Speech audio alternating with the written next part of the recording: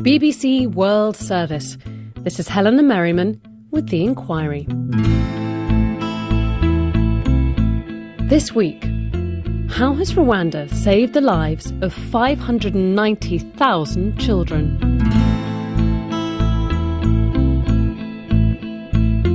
It was the largest gathering of global leaders the world had ever seen. In September 2000, 149 presidents and prime ministers met in New York for the UN Millennium Summit. The city was gridlocked as motorcades swept heads of state across Manhattan. At the end of the three-day meeting, a historic agreement. 8 Millennium Development Goals were announced, specific commitments to tackle global poverty. A deadline was agreed, September 2015. And now, as that deadline approaches, experts are assessing which of those 8 goals have been met. And there's one in particular that's getting attention: child mortality. Because it appears that this is that rare beast. A good news story.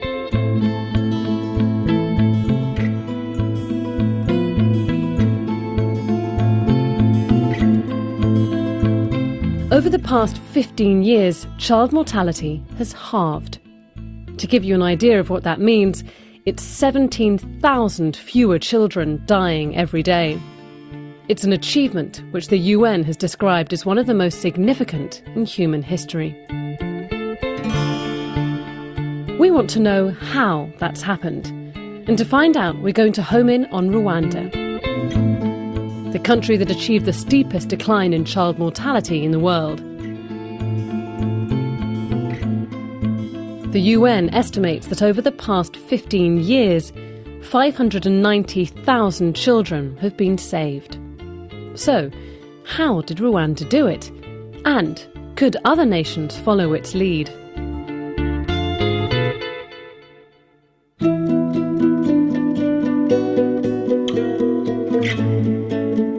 Part 1. The Health Worker Army.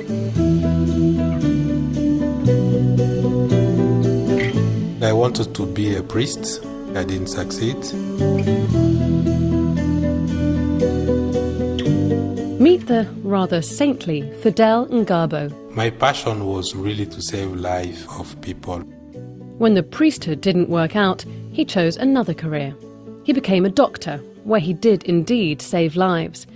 As head of the Division for Maternal, Child and Community Health in Rwanda, he's led the team that's helped to reduce child mortality by 2/3. After the genocide, the priority of the government was security. We started to develop program of reduction of maternal mortality, child mortality, and 2005 is where we started to see really progress. They looked at what was killing children under 5 and developed a strategy. We had 4 top killers: malaria, diarrhea, pneumonia, and malnutrition. Diseases which can be preventable, treated by simple intervention. So we selected community health workers at each village. These community health workers would bring healthcare to Rwanda's children, since for many of them, health centres or hospitals were just too far away. So when the children is sick, instead of spending 1 hour, 2 hours going to a health facility, the community health workers can give the treatment in less than 10 minutes. To cover a country of over 11 million people, this meant rather a lot of them.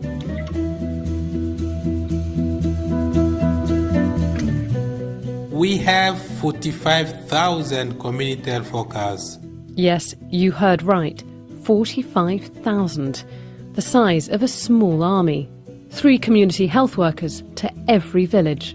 They are elected by the community itself. So each village, which is around 150 households, they elect themselves their community health workers. Community need to trust them because they enter in the house, they check everything in the house. Do they need to have any qualifications already? The only criteria we give is they should be able to write and to read. Once they are elected by the community, we give them basics training, like how to do screening of malaria, how to take temperature, how to take respiration.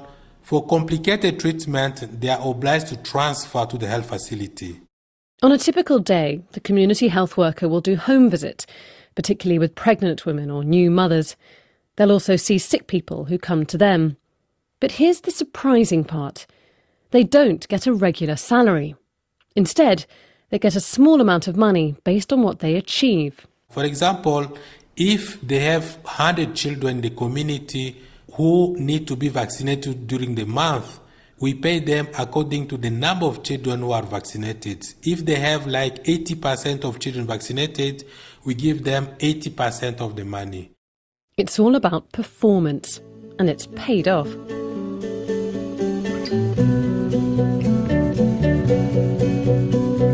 Nine out of 10 Rwandan children now receive all of their immunisations.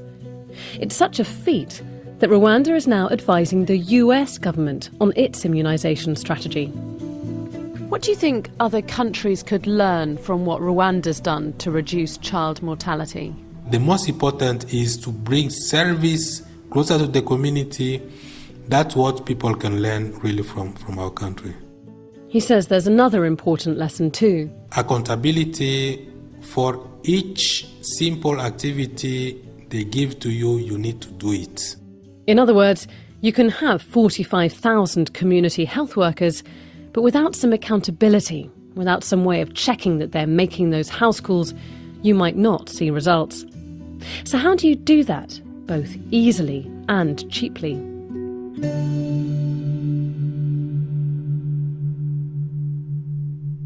Part 2. The tech solution.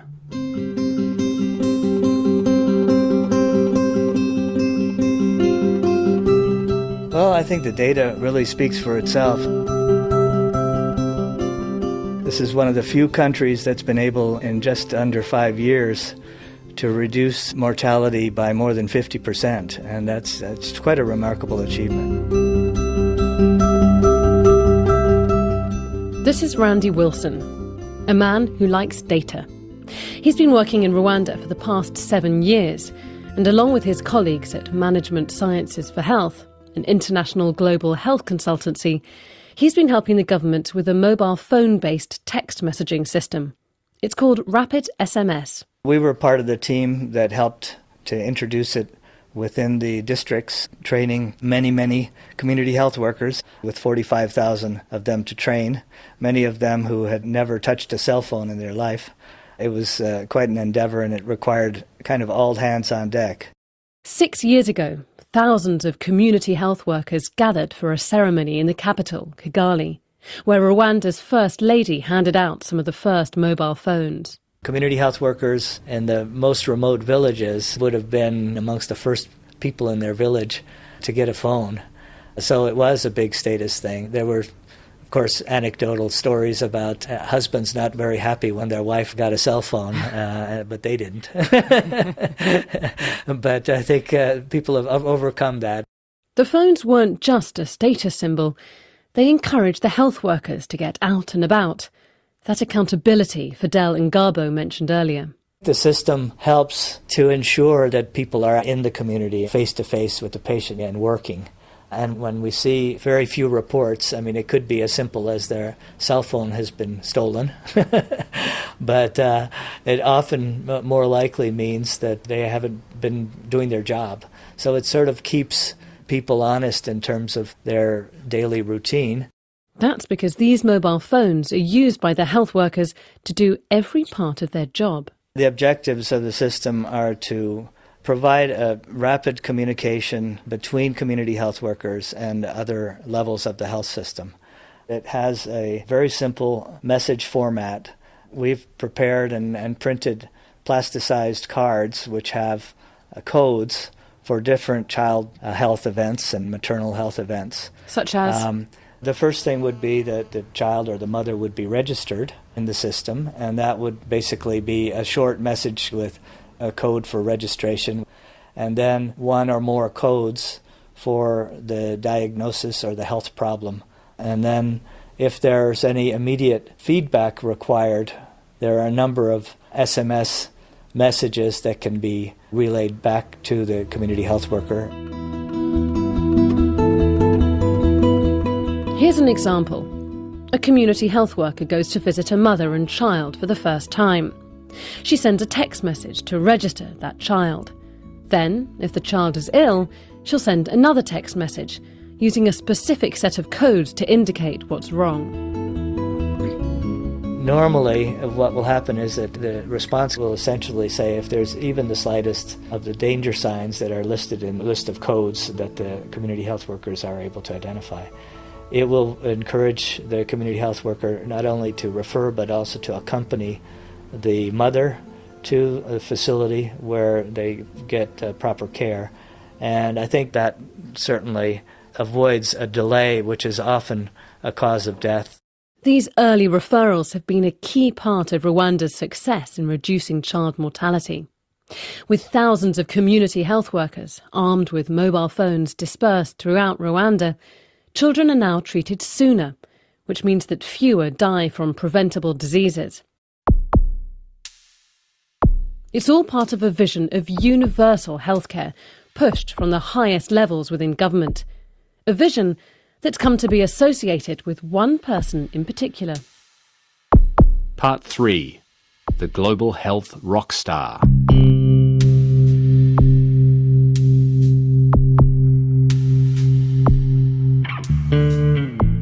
She's one of the most important public health figures in the world today, if not the most important public health figure. She's led some of the most remarkable declines in premature mortality that the world has ever seen. This is Claire Wagner, a public health researcher. The woman she's talking about? Dr. Agnes Binigwaho, Rwanda's Minister for Health. Dr. Binigwaho had agreed to talk to us for this inquiry, but at the last minute was called away. Unsurprising, perhaps. She's in demand. When I go to conferences with her afterwards, there will be maybe a line of 100 to 200 people who want to meet with her afterwards or get their picture with her or tell her about their work in health equity. Claire Wagner got to know her when she became Dr. Binigwaho's research assistant in Rwanda 5 years ago. Dr. Binigwaho was born in Rwanda, though was spent her training years in Belgium and France. When she moved back to Rwanda in 1996, there was absolutely no treatment available for kids with HIV. And she had just come from France where there were treatment options. And in Rwanda, she was only able to prescribe rest and nutrition. And her vision for having Rwanda's children be able to receive antiretroviral therapy combined with advocacy from the First Lady led to an incredible HIV response that has continued until today. In the early 2000s, HIV funding started to pour into Rwanda. As Executive Secretary of the country's National AIDS Control Commission, Dr. Binigwaho was one of those deciding what to do with that money. One of her guiding principles was ensuring that that money didn't just tackle HIV, but that it went to improving the health system as a whole.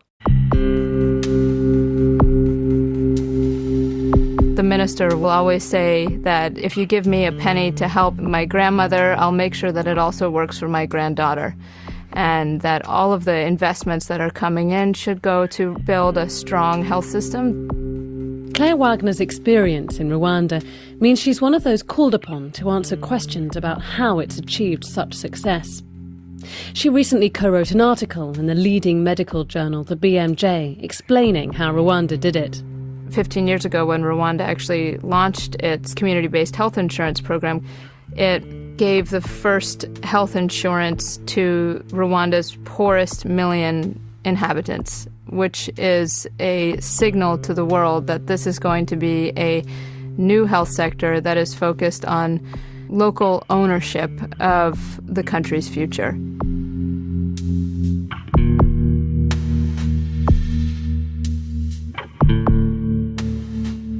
The insurance scheme had its critics when first introduced, but the government was determined to make it work, And now 98% of Rwandans are covered. It illustrates the resolve of the government to get things done. The government of Rwanda and the Ministry of Health has a set vision, and it's no secret that NGOs and other foreign investors who are part of the health sector in Rwanda work in line with the vision of the health sector, or they don't work there at all. It sounds reasonable. Why should Rwanda allow NGOs to work there if they don't share its vision? But some have criticised the government for being too intolerant of dissenting views, something we'll look at in a moment. First, if Rwanda's had such success in reducing child mortality, why haven't other countries done as well?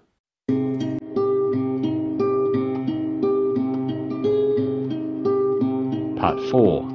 Lessons from Rwanda. I grew up in Venezuela and I joined groups that were volunteering in slums in Caracas. This is Jose Manuel Roche, our final expert witness. At that time I thought that with goodwill you could try to do a lot. But goodwill was not enough. You needed to know what could have good impact and what were the right actions to take. And that's how I started working on research. And so began Jose Manuel Roche's journey from fresh-faced, eager volunteer to hard-nosed, evidence-based researcher. He's now head of research at the charity Save the Children UK, where he's just finished working on a big report comparing how 87 countries have tackled child mortality. A good person, then, to ask about what can be learnt from Rwanda's success. The first aspect had to do with more funding. Rwanda is one of the 6 countries in Africa that met commitment on spending in health. They implemented some interventions that are really effective, for example, increasing vaccine and having more health workers, a compulsory scheme of health insurance. On the other hand, they have made improvement in women empowerment, education, in nutrition, water and sanitation, and all those are sectors that affect also the chances of children to survive. He says the real story is not the speed of Rwanda's progress, it's the scale. What we have looked in our research is that it goes beyond only a fast improvement. They have been able not only to reduce it fast, but they have been able to ensure that those that are more deprived, the most marginalized groups, are able to catch up with those that are better off in the country. So it's a story of fast but also more equal progress. He says it's all the more impressive as Rwanda went beyond the targets set out in the Millennium Development Goals, the MDGs, which only look at the country as a whole. One of the problems of the MDGs is that the MDGs were looking only at the national average, but they didn't look at whether those that were worse off were also making fast progress. And so the MDGs were blind to inequalities. So what happened is that many of the countries have achieved to some extent fast progress through reaching those low-hanging fruits, those that are much easier to reach. So there's a group of countries where the inequalities are actually widening in terms of Such as, which countries are these? For example, Bolivia, Cameroon, Central African Republic, Chad, Iraq, Niger, Pakistan, or the Philippines and Togo.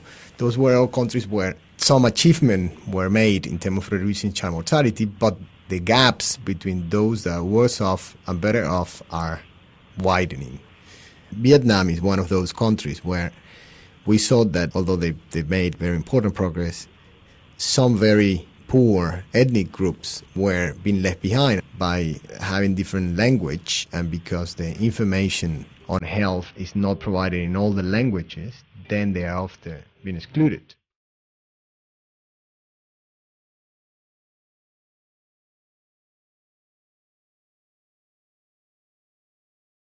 It's tempting, he says, for health ministries to think that by targeting those children easiest to reach, the low-hanging fruit, they'll reduce child mortality faster, giving those countries good results when you look at their national average. Instead, his research has shown the opposite. What is interesting is that countries that reduce inequalities in child mortality were also achieving faster progress in the long term. So in trying to help every child, Rwanda has reduced child mortality faster than other countries. and it's taken a strong government to do it. Some might say too strong. There are sharp criticisms of its human rights record, for jailing opposition leaders and obstructing independent civil society organisations. It begs the question, has Rwanda been able to achieve this success because of the authoritarian nature of its government? There are two things to say about that. On the one hand is that, of course, you need to have a government that can deliver. But progress in the short term, when you don't have the space also for change, for political change and democracy, would imply challenges in the future. There are, of course, other dimensions of well-being that matter, and some of those have to do with empowerment, with participation, with the possibility to speak yourself.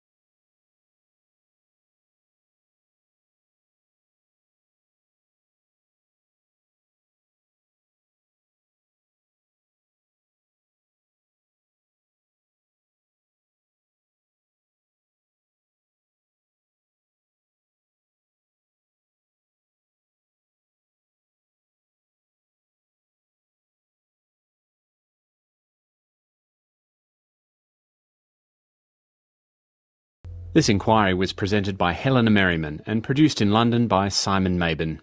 Have a look at our website to find previous editions of the inquiry. Recent subjects include nuclear arms, the war on drugs, and life for women in Turkey. You'll also find clips from our programs and how to subscribe to the podcast. And we want to know what you want to know, so demand an inquiry on the World Service Facebook page or by tweeting us at BBC The Inquiry.